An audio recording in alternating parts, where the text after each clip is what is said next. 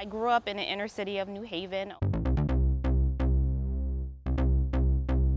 It was a lot of crime. I lost a lot of friends.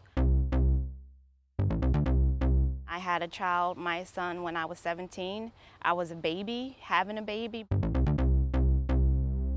Gateway, to me, was and always will be the gateway to my success.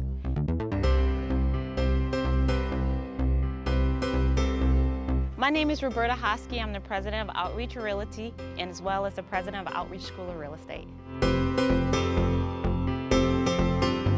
Gateway helped me to start my business today because I learned my office administration skills from Gateway. I learned how to run an office. To get out of poverty, I invested into real estate.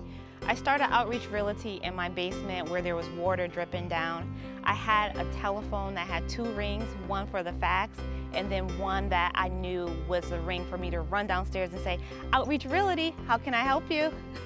I took Outreach Realty from my basement all the way to an empire that has placed over 4,000 families in the city of New Haven alone.